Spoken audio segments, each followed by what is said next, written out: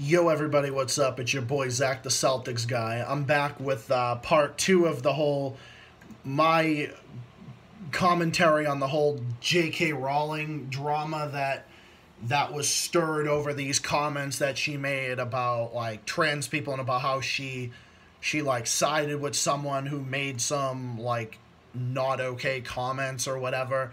And I managed to dive a little bit more into this because that video I made the other day, I wanted to talk about it because I was driving home from work and I didn't have much time to look into it. I was working all day like that day, and I only found out about it like a few days before, and I didn't have the time to do it then either.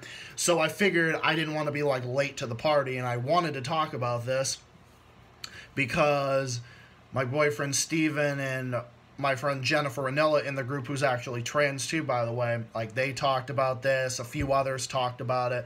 And Jennifer also filled me in on some stuff about like she left a comment on my last video saying something like along the lines of like how like what she seems to be transphobic since she followed someone who followed this or that person. I mean, I haven't had too much look into that one, but it was just the whole thing. She said that like she agreed people cannot change their biological gender or something like that. That was like the whole thing, and it was more ignorance than bigotry. You know, maybe that is true, okay, but what I think it all comes down to is the person who made the comment that was so offensive about trans people got fired for like what she said, and then J.K. Rowling stood by her, and then everybody flipped out, and then people made a big fucking shitstorm about how like, how she like sided with this person and just like what she said. Okay, and look, I'm gonna tell you right now, like Athena, also in the group too, said like the whole thing is fucking ridiculous, and it is ridiculous because she said this, and look, I don't understand, how is this transphobic? I'm just gonna like read what she said. Like, this was her Twitter tweet, quote, "Dress however you please," Rowling wrote. "Call yourself whatever you like, sleep with any consenting adult who you'll have, live your best life in peace and security, but force women out of their jobs for stating that sex is real. I stand with Maya. This is not a drill." Okay, like, what's the big fucking deal about that? Yeah, like the whole thing about sex is real, like gender is real, or like whatever. Like, I don't see the big fucking deal in that. I think, okay, maybe she could have, maybe she didn't have to side with this person, but I don't know, but there's like no reason. Sorry, my nose is itchy as fuck. There's like no reason for anyone to like throw. This is just thrown way out of proportion. Like, they're going to go around calling her a transphobe, and they're going to go around just saying all this stupid shit. And then the Human Rights Campaign wrote a thing about trans women are women, trans men are men, non-binary people are non-binary, sorry. J.K. Rowling. Again, you people are throwing this shit way out of fucking proportion. Like, you're going to accuse her of this, you're going to accuse her of that. Like, if it wasn't this, it would be something else. Because this is just what the far left wants to do with everything. They want to take something that's not a big deal, and then they want to turn it around and then throw it around and then make this issue out into be something that is not a big fucking deal. So that was the whole thing. That was the whole, like, reason behind this. So I'm just going to go through some of these articles here, and then I'll just like break it down as we go along, because maybe I'll learn more stuff about it. And I think Jennifer made a lot of good points about what she said, and how, yeah, it probably wasn't like the best worded, it was kind of ignorant of her. Okay. You know, okay. That makes sense. But just the fact that everybody's throwing this big-ass fit for no apparent reason. It's like, come on now. Like, It's like, come on now, like, give me a fucking break with this bullshit. You're making something way bigger, big of a deal, as you know. Do I think that J.K. Rowling is a transphobe? I don't know. I don't give a fucking rat's ass if she is or not. I don't give a fucking rat's ass if she is or not. Like it doesn't. I mean, it doesn't affect me whatsoever. But I just think maybe she could have worded it better. I don't know. I think my whole take on it at this point going forward is, I don't really, like, okay, maybe she could have worded it better, but it's blown out of proportion. That's my opinion on the whole subject. Like, my whole opinion on the subject is, like, okay, like, it's blown way out of proportion. Maybe she could have worded it better. Maybe siding with this person wasn't the right idea. But at the end of the day, whoever she's siding with is really her fucking opinion. Like, it's her opinion. She can side with whoever she wants. It's her choice. What the fuck ever, people. Move along. Okay? Move along. It's not that big of a deal. Okay? And by the way, how is saying go live your life however you want? Okay? And look, I wanted to address this too. Because how is what she said, like how, oh, go live your life how you want, or go be happy, go do this, go do that. Okay, how is that bigoted? You're basically saying, okay, live your life, be happy, do what you want, it's your life.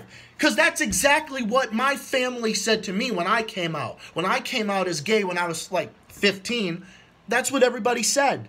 Everybody said that about me. You know, it's really no different. But like I can understand. Like, I can understand where Jennifer's coming from. I really can. And I don't deny anything she said at all. I think Jennifer has very good points. She's not wrong. Not wrong at all. But I just think that this controversy that J.K. Rowling is in is fucking ridiculous. You know, like, what are you going to do? You're going to deplatform her? You're going to deplatform this one and that one? And look, like, okay. I said this a million times, I'm going to say it before. There's going to be people in the world that are going to hate trans people for ridiculous reasons. They're not going to go away. No matter what you try to do, like this person that J.K. Rowling sided with, okay? Like, you can deplatform these people, you can censor them, you can block them out, you can do whatever the fuck you want. You can like close your ears and go la la la la la la, like you can go like la la la la, like I'm not listening, like Mr. X on the X's, like oh la la la la, I'm not listening, la la la la la. Like, you can do all that shit, okay? You can do all that shit, but they're still going to exist. So not only is deplatforming and censoring people a waste of fucking time, okay? It does nothing to solve the problem. Because you don't solve the problem by covering your eyes, covering your ears, and fucking banning people and throwing a big-ass fit for no apparent reason. Seriously, that's just what you do. You don't, like, that's what you do in that situation. You tackle the issue. You tackle the issue, you call it like it is. Now, see, people like this are getting all this shit. But where's all the controversy over real issues like fucking Stetson supporting pedophilia? Where's the LGBT community on this? Where are my fellow LGBT community members on this? Or the whole issue on the child drag shows and all this other fucking sick shit that's going on in the world? Where are all these people? They're nowhere to be seen. They're nowhere to be found. Crickets. Fucking crickets. She's facing a backlash. Like, fuck off. This is ridiculous. Like, this is fucking ridiculous. It's just absolutely ridiculous. Okay, here's this one article that really pisses me off. Okay, this one article where someone is just being a fucking baby. Okay, from The Independent.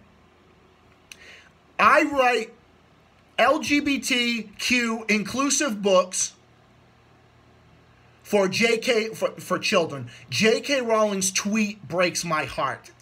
Shut the fuck up. Okay? Like, is that supposed to sting? You're gonna sit there and be like, oh, she hurt my feelings. Oh, she did this and that. Like, shut the fuck up. Okay? Grow up. Okay? How is what she said... Okay, how is what she said broke your heart in any way, shape, or form when she's saying, you know, go live your life, dress how you want, whatever? I don't understand. It's fucking ridiculous. Let's just, like, read this article as we go along, because this has got to be... And I've read a lot of stupid fucking bullshit about this, but this one is just too funny. Many trans people found an escape in the Harry Potter books as they discovered who they were, and their beloved author's statements have shocked and hurt them. No, it didn't. Okay?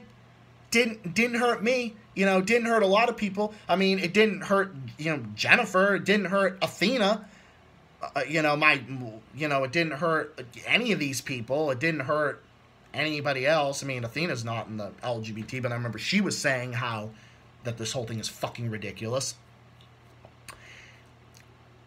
In Harry Potter and the Philosopher's Stone, J.K. Rowling once wrote that it takes a great deal of bravery to stand up to our enemies, but just as much to stand up for your friends, which is why it has been incredibly difficult bearing witness to her most recent tweets in support of Maya Forstater. That was the woman who made the comments about how, like, biological sex is real and shit like that. A woman whose story hit the news after her contract was not renewed due to her views on gender identity.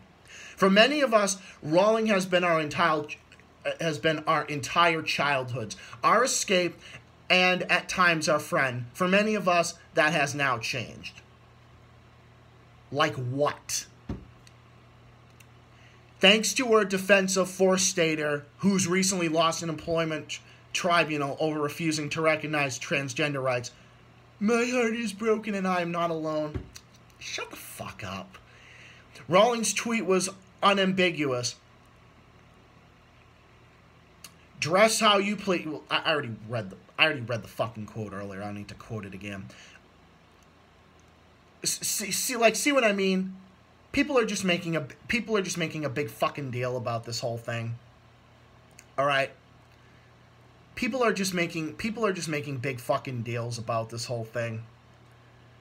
You're making a big deal out of something that people shouldn't be making a big deal about. For real. I just don't think that they should. I just don't think this thing is a big deal.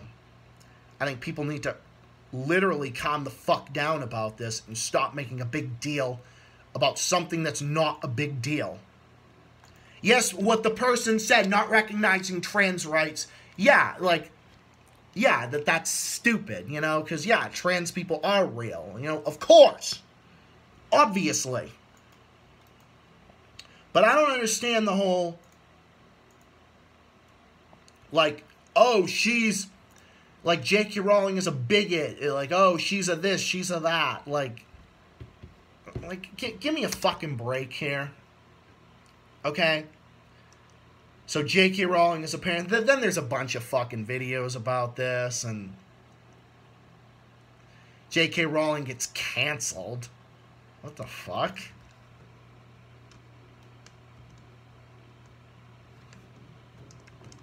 And of course, fucking YouTube ads. So fucking annoying.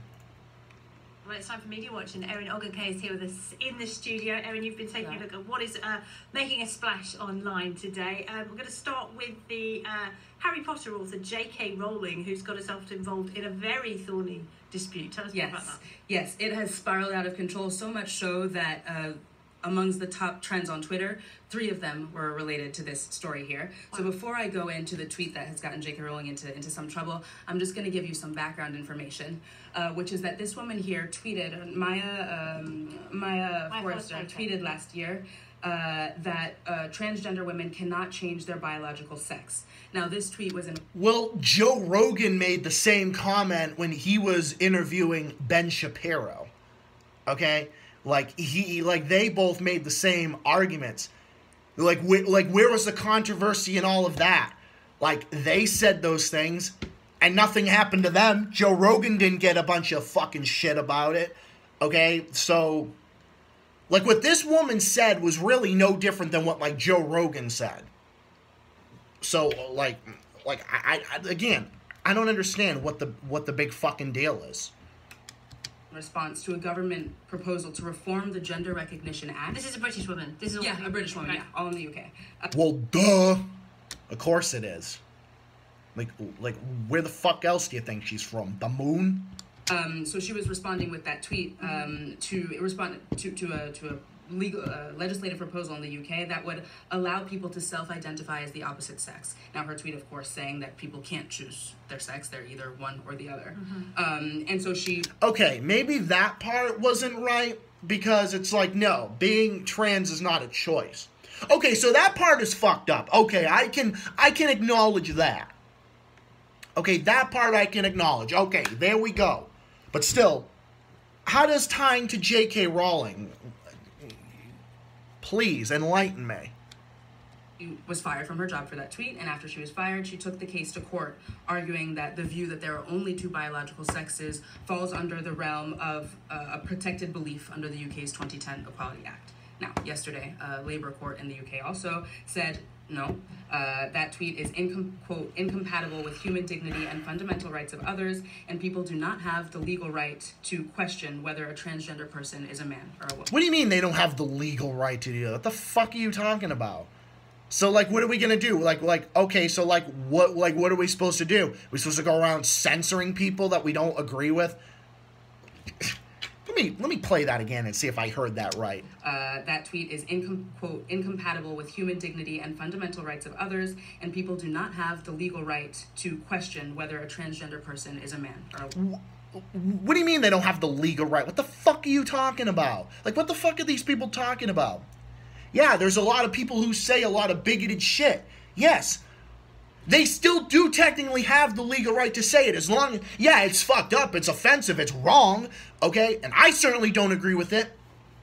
But that doesn't mean we should shut people down for it. And then, like, oh, if J.K. Rowling somehow agrees with it, it doesn't mean we should make a big fucking deal about it and think, oh, it's the end of the world. It's, oh, J.K. Rowling. Like, come on now.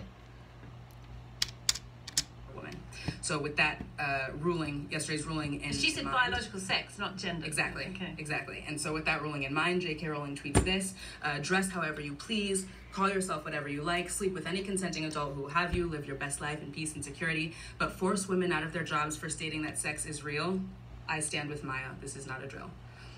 She's had an awful lot of backlash to that herself. A lot of backlash, yes. And the backlash has brings to light not only the different divisions within the feminist movement, but also how... Okay, the feminist movement of today.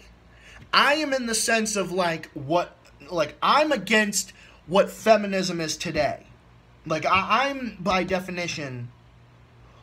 okay, in general, I mean, a long time, I've kind of shifted in my views. I was kind of center-right for a while. I was a little bit more left-wing for a while. But I'm kind of center-right, like I was a little bit. But I'd say today, in 2019, I'm like a straight-up libertarian. Yeah, I have liberal principles. I support Bernie Sanders. I support universal health care. I support... a living wage, shit like that, Not a big fan of Trump, not a fan of Trump by any stretch of the imagination, but I don't go around bitching about him and blah, blah, blah. I think, yeah, smoke weed, do whatever the fuck you want. I think people should be able to do whatever they want as long as they're not harming anybody else, or they're not, slandering people or violence, threats of violence, whatever. But... no, I just think this whole thing is ridiculous. Difficult it is to have a calm debate about thorny subjects, indeed, over social media. You know how difficult it is to have to listen to you people bitch? You want to talk about thorns? You're thorns in my eardrums because I have to fucking listen to you. So, in addition to I Stand With Maya and J.K. Rowling trending, I Stand With Maya, yeah. Well, what if she meant she stood for Maya and Miguel?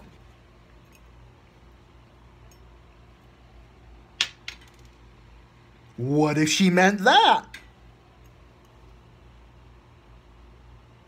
Just saying. Who knows? Term TERF was also trending. Now, TERF is an acronym, as ACT UP says, that stands for Trans Exclusionary Radical Feminist. This organization saying, J.K. Rowling, you are a TERF. Now, a TERF, what does that mean? It essentially means that it's someone who purports to be a feminist or a radical feminist, but who excludes transgender people from their realm of And it's activism. used as an insult. Of course, as a horrible insult, especially on social media. Now, the fact that she's been called a TERF means that she has essentially been canceled online, which of course just means that she's no longer accepted among woke society. So a lot of criticism there. Woke society, like, that's pretty fucking subjective. This person saying, you know, it's not possible to live your best life in peace and security if there are other people constantly debating your right to exist, sneering at your struggles, and smearing you. Nobody's doing that. Nobody is debating your right to exist. Hello? Nobody said that. J.K. Rowling never said that. And this fucking bitch that made this comment, yeah, she said some fucked up things, but she didn't, like, deny their work. Just, oh, God. See, like, this is such a complex subject. I know I'm kind of, like, going back and forth, trying to, like, make, like, what I'm, like, trying to think about this whole thing. But, look, it's a very complicated issue, people, and it's just ridiculous. Based on nothing but the fact that your gender identity is not the norm. This person, of course, there's also been a lot of criticisms of her that mesh Harry Potter characters. So Professor Umbridge, obviously kind of this uptight, very conservative women. So this person saying, I checked to see why J.K. Rowling is trending because I know little about Harry Potter and see that she's a TERF. So basically, she's this lady, Professor Umbridge. This person saying, Some people say that's really going into the realm of misogyny as well. Very much so. I mean, really it's being insulted. Yeah, it's a sticky debate. Yeah, really. This person saying J.K. Rowling is like a month away from announcing Dumbledore has successfully completed gay conversion therapy. Just kind of. Oh, that's fucking ridiculous. Oh my God. Oh, and then this one person is like, not following her anymore. I'm not following. Oh, really? Like, is she gonna, like, give a fuck? Is that supposed to stick, buddy?